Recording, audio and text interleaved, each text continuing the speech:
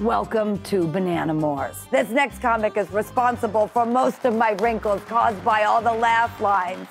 You'd think I was on the floor. Oh, thank you so much, Mitzy. You've held me down. You've held me down for so long. Y'all might not know this, but when I was down and out, you know, I was on a big plush banana couch, able to get back on my feet. Back when I was hitting set, and only Mitzy had me. Thank you. I know I'm supposed to be real goofy right now, but I had to get that off my heart real quick. I had to get that off my heart. But yeah, we have a nice intimate set here. We got all the anime figures sitting around. Your Goku's, Funko Pops. You know, they watching. I'm having a good time. I'm ready to get back out here. 'Cause it's been a long quarantine. It's been a long quarantine. I don't know how all of y'all's quarantine been, but mine, I've been buying stuff. I've been buying so much stuff, which is why I'm staring at so many anime figures right now. But I've even been letting the social media algorithm just pitch things at me and seeing, you know, what I want to buy. And it made sense at first. At first it was making sense. You know, it was like black hair care products, you know, fitness things that apply to me. The algorithm was working. But I think I was buying too much because at some point the algorithm got confused and it just started just throwing whatever it could. They're like, he'll buy it. So let's just get the weird stuff. Let's just get the weird stuff. And like one time, it even like pitched at me a backyard beekeeping kit. At the time I didn't even have a backyard, so that was weird.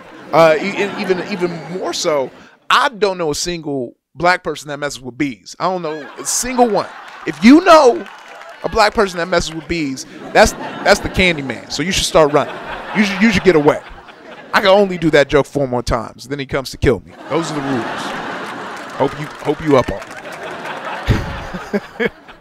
Another quarantine quar-chases, as I may say sometimes. I've got an electric vehicle. I was like, I'm gonna leave gas in 2020. I'm gonna get an electric vehicle, but I got one of them self-driving joints, and I'm hyped. I was real hyped to get a self-driving car. But the thing they don't tell you about getting a self-driving car is the things that you're excited about.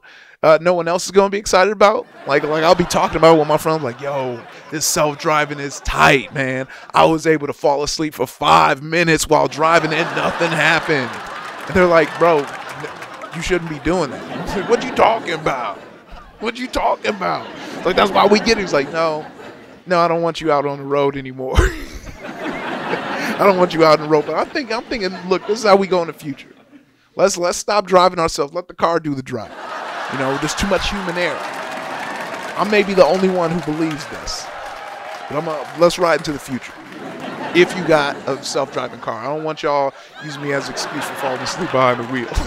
All right. Look, I got to get out of here. Mitzy said, "Don't take too much time up here," so you know I got to split, even though it's been an appealing set. You know, but I got to haul potassium.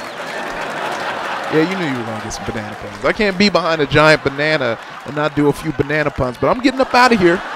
I'll see you later. Look, somebody get another drink to Goku right here. Somebody get Goku another drink because that's been empty for my whole set. So let's get you out of here. But I'm going to give it back to Mitzy. Thanks for watching me, taking time out of your day, and I'll see y'all next time. Was that good for you? It was good for me, and it was good for the banana.